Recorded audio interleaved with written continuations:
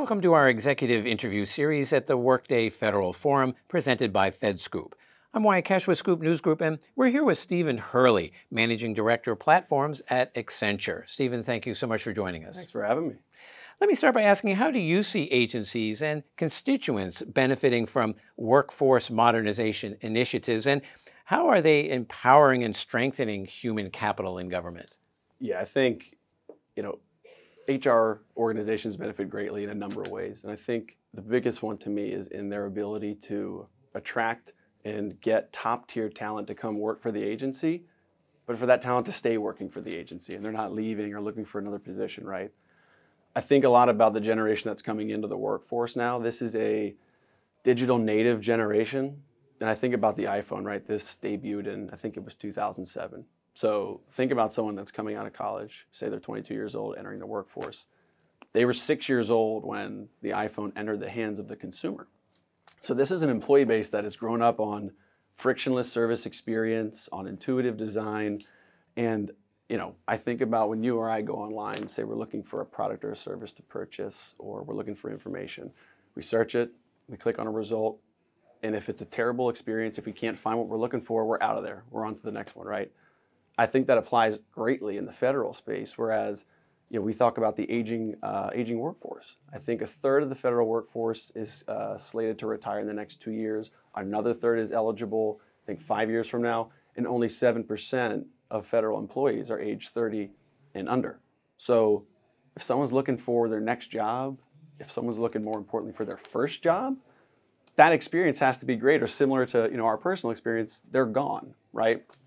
And you ask about how these transformation initiatives empower human capital. It's empowering human capital because it's putting those executives square in the center of the mission, right?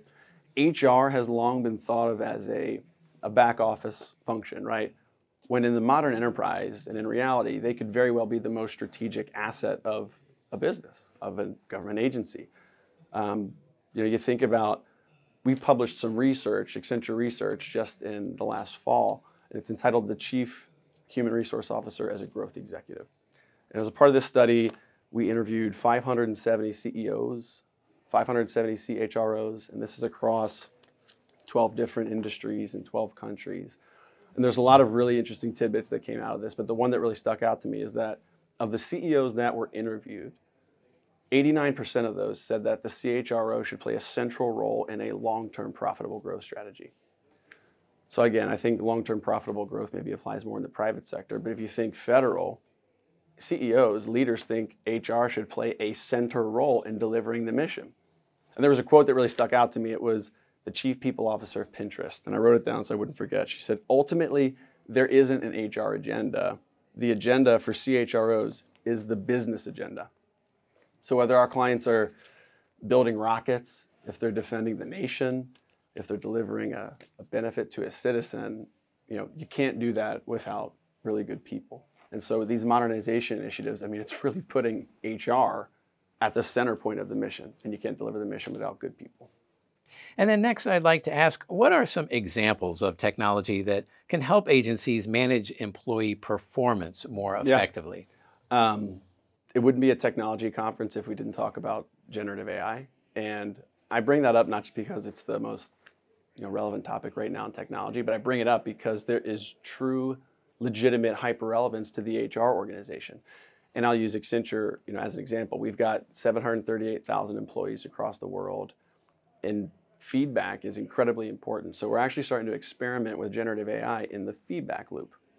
So what we're doing is, people care about getting feedback. It leads to more engaged, it increases retention. If it's quality feedback, it's constructive, it's actionable. It's something we realize we have a lot of are training guides, job aids, a lot of material, a lot of documentation on what really, really good feedback looks like. So we've started to train a large language model based on all this documentation. And what's doing for us is it's assisting our employees who are giving feedback and how they reframe that feedback to be more actionable, to be more measurable, to be more effective for our employees. And I think the biggest benefit here is I said assist because we're never going to fully replace the feedback loop with automation. That's a very personal, very unique thing to each employee.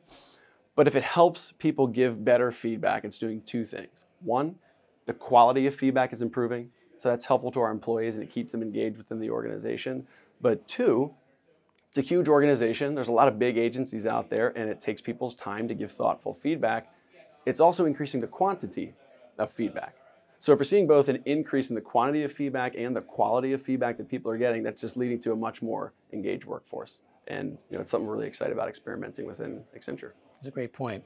Well, Stephen Hurley, thank you so much for joining us here at the Workday Federal Forum. You bet. Thank you so much.